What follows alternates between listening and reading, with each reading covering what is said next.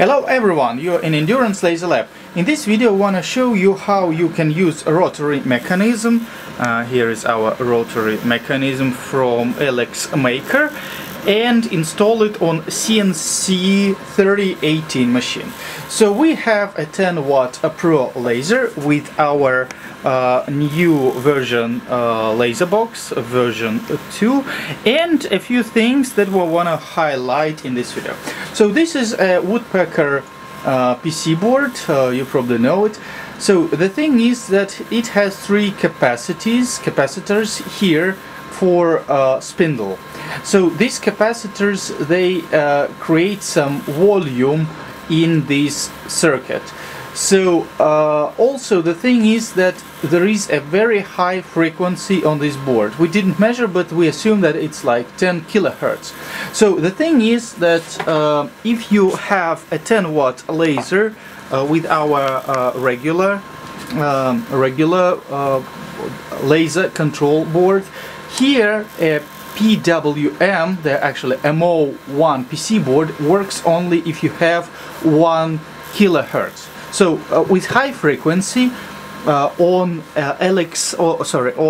CNC 3018 you need to reconfigure your GRBL.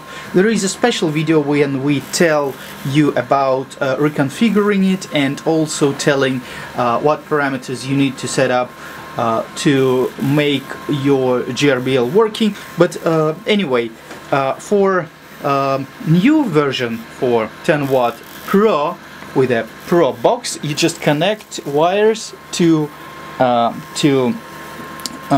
spindle pin, and we add resistors. We add two resistors of 100 ohm.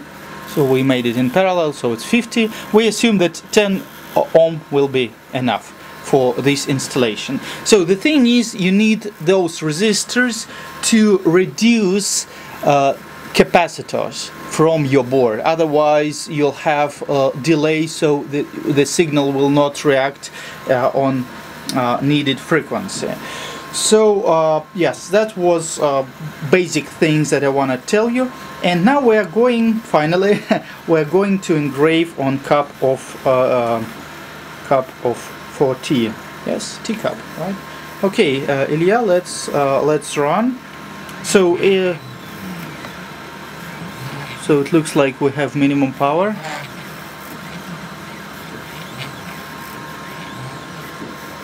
Okay, yes, we just need to restart it from full power. Okay, let's start it once again. Sure. So because we didn't just turn it in the right position. Oh, now you see a lot of light. Okay.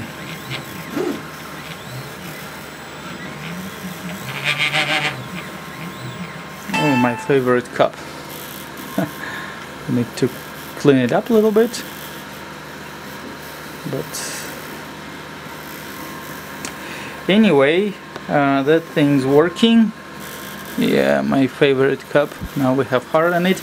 So anyway, like I said, it's quite easy to install. You just connect it to y-axis, and you just have x-axis, and y is here.